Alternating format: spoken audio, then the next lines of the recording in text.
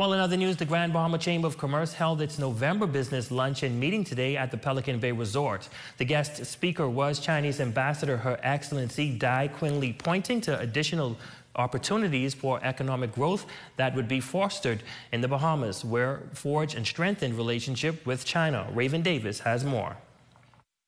As global economies hone in on recovery efforts in the wake of COVID-19, Her Excellency Dai Qingli, Ambassador of the People's Republic of China to the Bahamas, says that more can be achieved by simply working together. Qingli making the comments during the Chamber of Commerce monthly luncheon, while underscoring the thriving economic and commercial partnership the Bahamas shares with China. She notes that one target area in promoting growth is more direct free trade between the mentioned nations.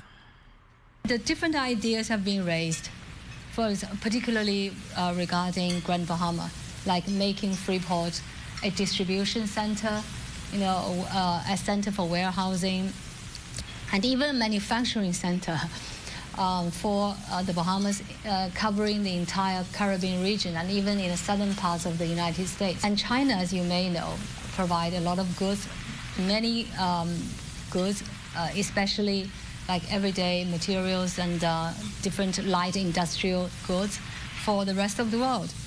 So if you buy directly from China, you will save a lot. Self-sufficiency also a point of discussion. The ambassador suggesting the Bahamas tap into its productive capacity by becoming more self-sufficient on key fronts like agriculture. So we will be doing a major agricultural technical assistance project from our Hunan province, one of our provinces. So we want to demonstrate to the Bahamian agricultural farmers and agro businesses, how to run a viable business with the greenhouse cultivation of vegetables and fruits. And we are also working with UNDP and FAO on backyard farming initiatives. And as a country that boasts of an abundance of sunshine, she adds that solar development is another avenue to delve into. We are world leading in solar energy technology, like Huawei, a well-known Chinese company based in Nassau. Yeah, they have some business in Nassau.